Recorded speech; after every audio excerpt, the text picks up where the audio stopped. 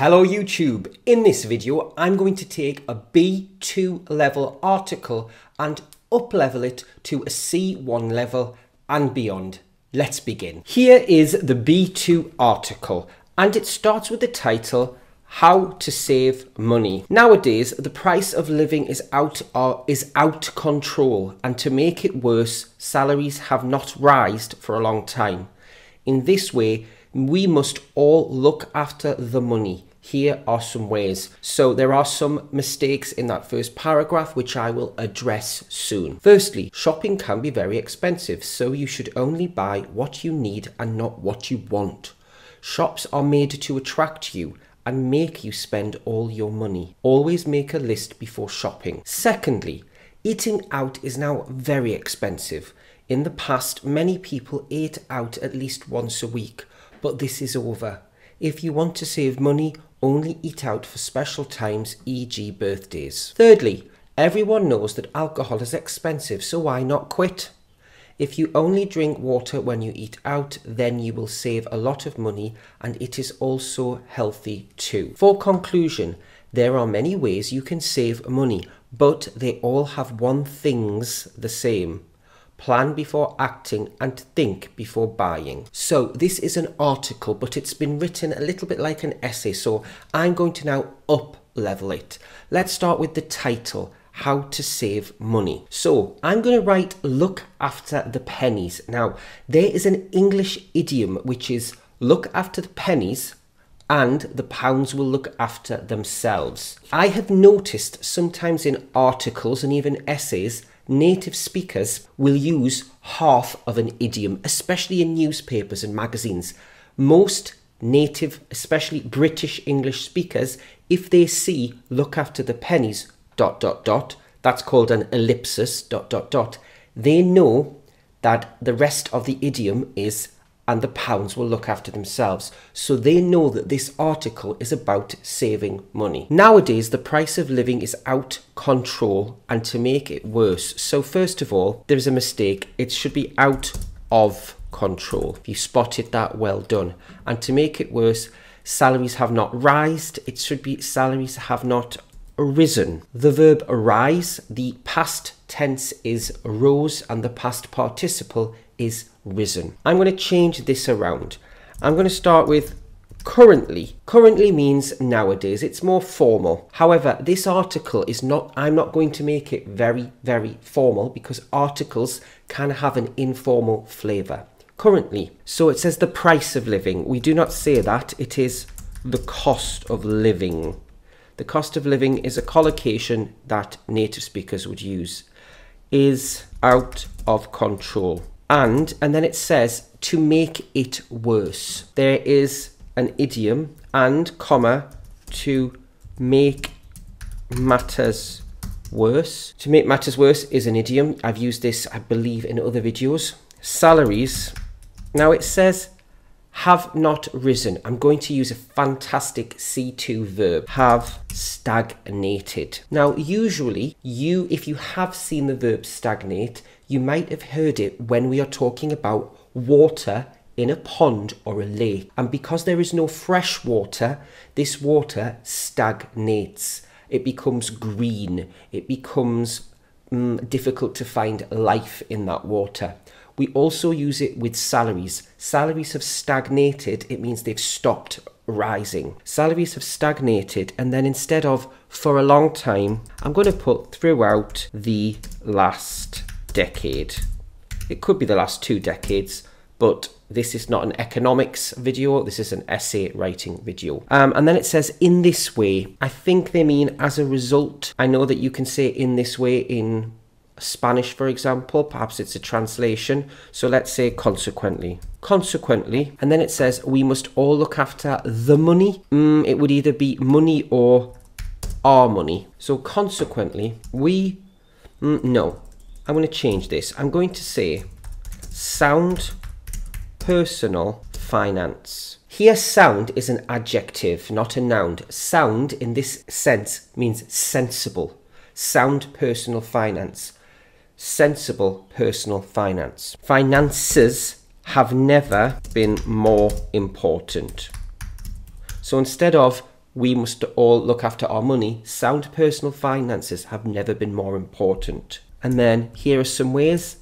Let's examine 3 key areas and then of money management. At the end, I will be revising everything I've written and see if I can improve it even further. So the first paragraph, firstly, shopping can be very expensive, so you should only buy what you need and not what you want. Firstly, shopping can be extremely expensive, okay? Extremely expensive.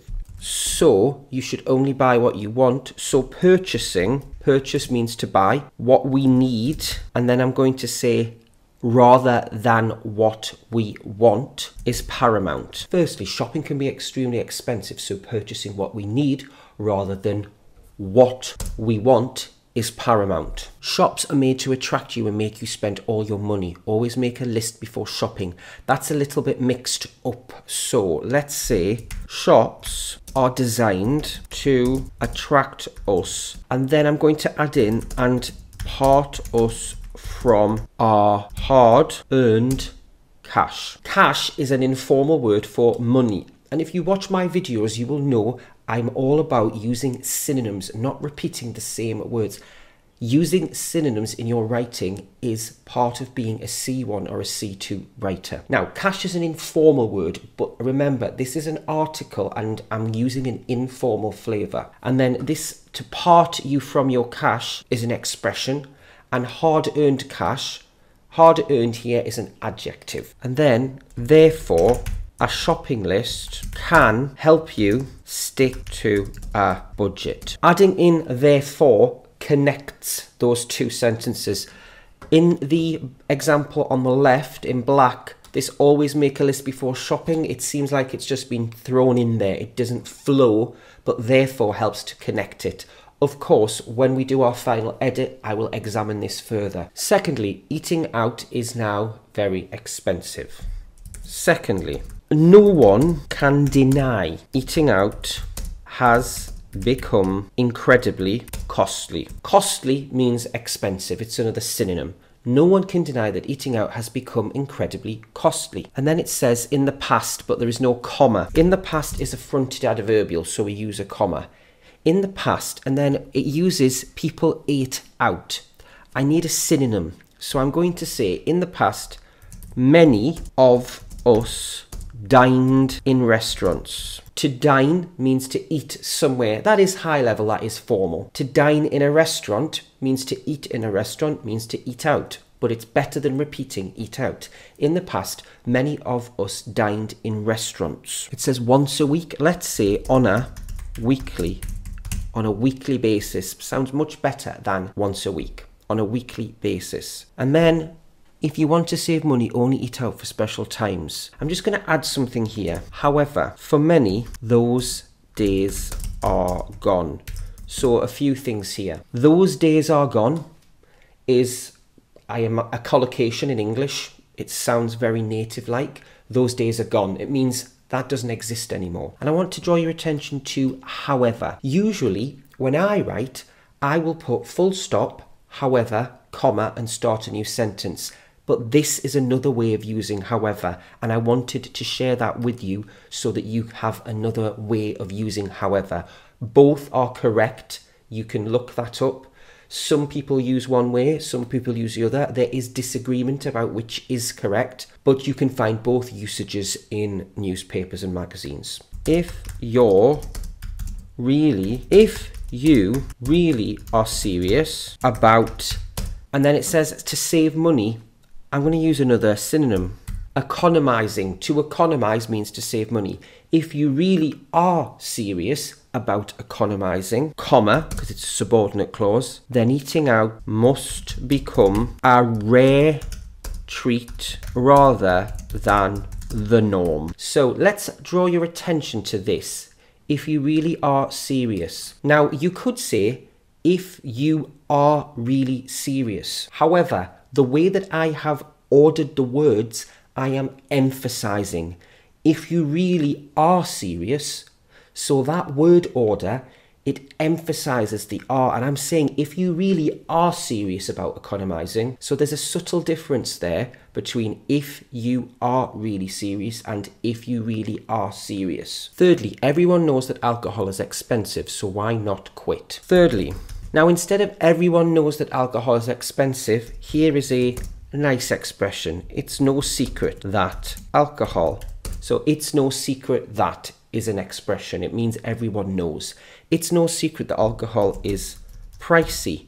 Here's another adjective to mean expensive, pricey. So perhaps it's time to quit. So why not quit? So perhaps it's time to quit. And then if you only drink water, then when you eat out, you will save a lot of money, and it is also healthy too. So how about many money savers?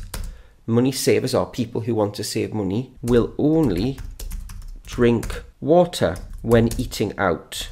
And then how about this, a relative clause, which not only looks after their wallet, but provides several health benefits. Now I've used here looks after their wallet. It means stops them spending money, but just be careful. When we're talking normally in life, men use a wallet and ladies use a purse, but you can still say looks after their wallet in writing, and it refers to both genders, because the rules of writing are different from the rules of speaking, as we know. So this starts off for conclusion, which is incorrect. It should be in conclusion. There are many ways you can save money, but they all have one things. It should be one thing. The same. I would say have one thing in common. Plan before acting and think before buying. There exists a myriad of ways we can save money. However, and then instead of saying they all have one thing in common, I'm going to use a beautiful metaphor. Two common threads run through them all. So let me break this down. There exists a myriad of ways, lots of different ways. However, two common threads. So a thread on screen now, if you think about a rug or a carpet, the thread is running through it. So what are the two common threads that run through all the myriad of ways we can save money? Forward planning and thinking before acting. Those are the common threads which go through all money saving ideas. And then I'm going to end and I'm going to reference the title. Now I like to do this in essays or articles. The title was Look After the Pennies ... So now I'm going to reference that as my closing sentence, because after all, if we look after the pennies, and then it should be the pounds look after themselves. I'm going to add in this, the pounds really do look after themselves. Now it is time for me to do a final edit of this article. This article is now available, or it will be in the next few days, as a PDF which you can download. Visit my Patreon page. There is a link in the description where you can download the PDF of all my C1 and C2 writing. I am also going to start a Patreon membership where once a month, if you join, you can send me an essay and I will give you feedback on that essay or piece of writing or whatever. So check out the descriptions in my videos and there should be a link now or coming soon. So let's do our final edit. Look after the pennies. Currently, the cost of living is out of control, and to make matters worse, salaries have stagnated throughout the last decade. Consequently, sound personal finances, I'm going to make that into the singular. Sound personal finance has never been more important. Let's examine 3 key areas of money management. So, as an article that you might find on a blog, for example, fantastic opening. Firstly, shopping can be extremely expensive, so purchasing what we need rather than what we want is paramount. Shops are designed to attract us and part us from our hard-earned cash. Therefore, a shopping list can help you to stick to a budget. I'm going to change one thing. This is an article, and for me, firstly, is more like an essay. So I'm going to just start off with, we all know shopping can be extremely expensive. That to me sounds more like an article and less like an essay. Again, we've got secondly. Let's read the paragraph and they'll make a change at the end. Secondly, no one can deny eating out has become incredibly costly. In the past, many of us dined in restaurants on a weekly basis. However, for many those days are gone. If you really are serious about economizing, then eating out must become a rare treat rather than the norm. Do we need a comma? Then eating out must become a rare treat, comma, rather than the norm. I'm going to say no in this example. And in terms of starting this paragraph, I'm just going to take out secondly and start with no one can deny. Thirdly, it's no secret that alcohol is pricey, so perhaps it's time to quit. Many money savers will only drink water when eating out, which not only looks after their wallet, but also provides several health benefits. Going to take out thirdly, and I'm going to use, of course, as my sentence opener. In conclusion, there exists a myriad of ways we can save money. However, two common threads run through them all: forward planning and thinking before acting. Because after all, if we look after the pennies, the pounds really do look after themselves. Before we go, there is one thing. I have used a mixture of contractions and some that are not contractions. For example, it's no secret. Now, normally I would say be consistent. This is an article with an informal flavour. So I would recommend that we would go through and actually change everything to a contraction for consistency.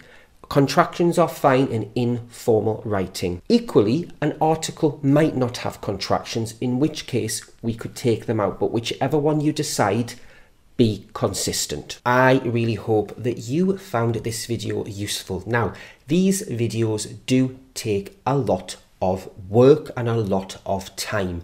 Therefore, if you would like to support this channel, you can do several things. You can subscribe, you can like, share the videos, leave me a comment. Even more so, you can go to my Patreon where you can support me each month. You might even choose to download my PDF of essays or join one of the levels of my Patreon where I will give you essay feedback each month. Whatever you choose to do, I would love to hear a comment from you. So thanks for watching and I will see you next time.